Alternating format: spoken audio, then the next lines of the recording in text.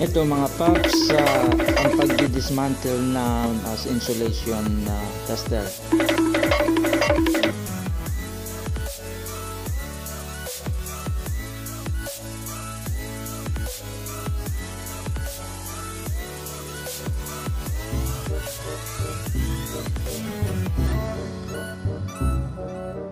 One eternity later.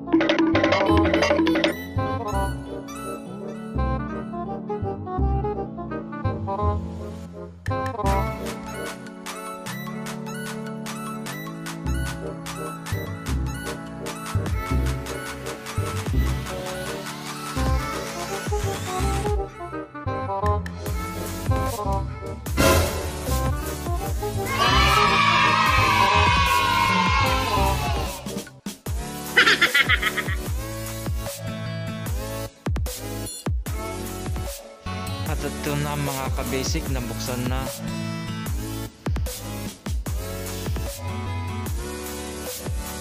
At tignan natin ang loob kung anong meron nito.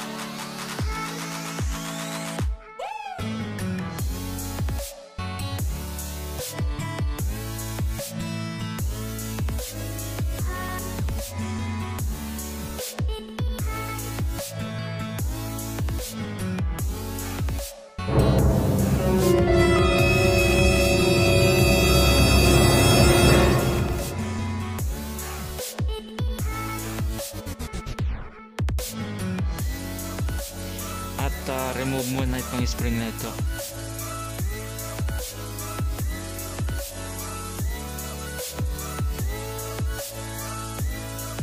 At nabuksan na natin mga paps, ito yung kabuuan ng board. Ito yung high voltage step up transformer, kaya napakadelikado ng mga insulation meter, lalo na pag may battery. At nakita na ito, tingnan natin in close up view.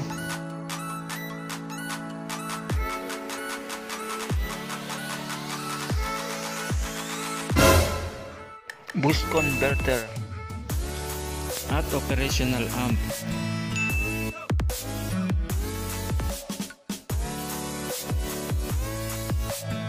At may relay pa siya.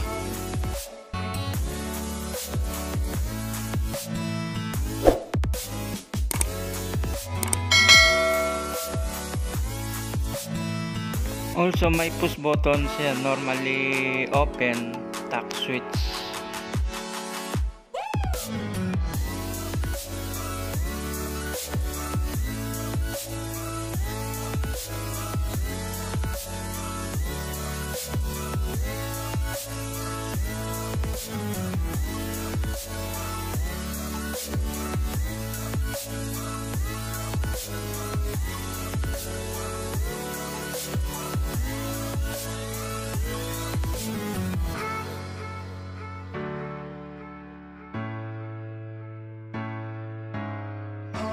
Okay, mag-resistance test muna tayo gamit ang wheeler, analog meter. Iiwasan lang natin na i-test yung mismong pointer nitong mismong insulation tester.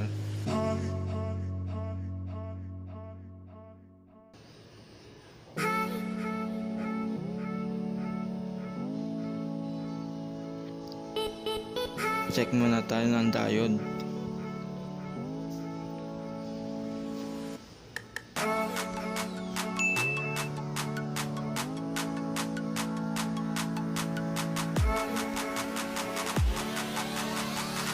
Okay naman. Okay yung diode din.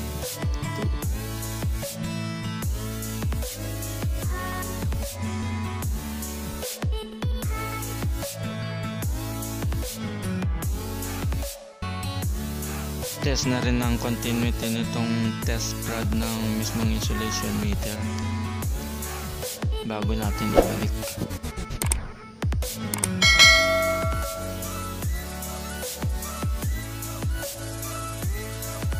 Okay naman.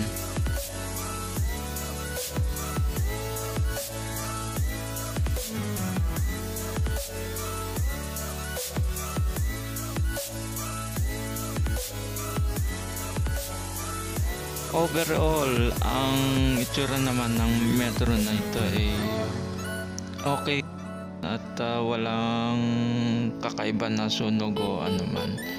Also, walang short as per sa test na mga ginawa natin.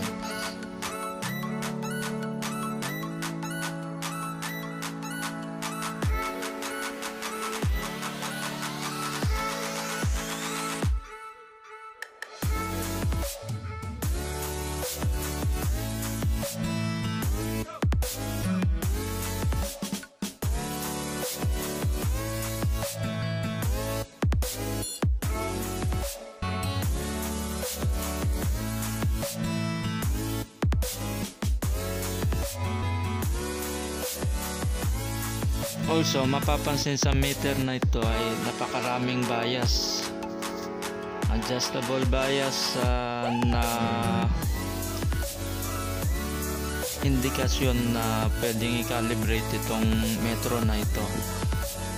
Posibleng ang isa dyan ay hindi na magandang pagkaka-adjust.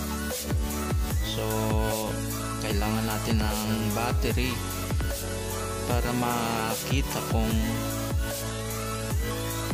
ano ang pwedeng gawin natin para maging posibleng normal ang operasyon nito. Note na hawak nito ay malalaking building at mall.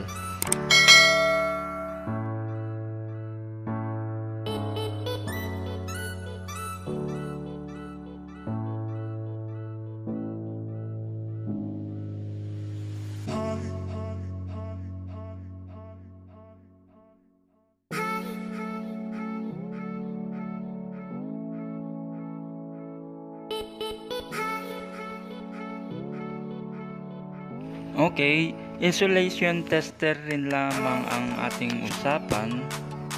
Ang Megger ay isa lamang brand ng tester na kalimitan na pinapalit sa word na insulation tester.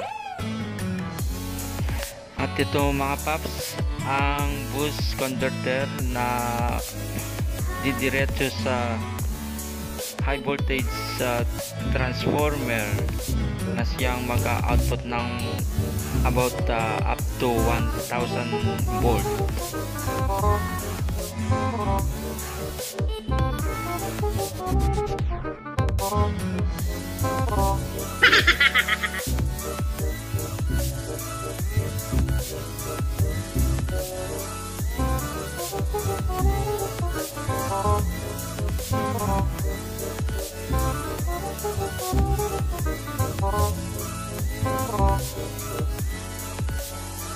Okay, ibalik na muna natin sa dati.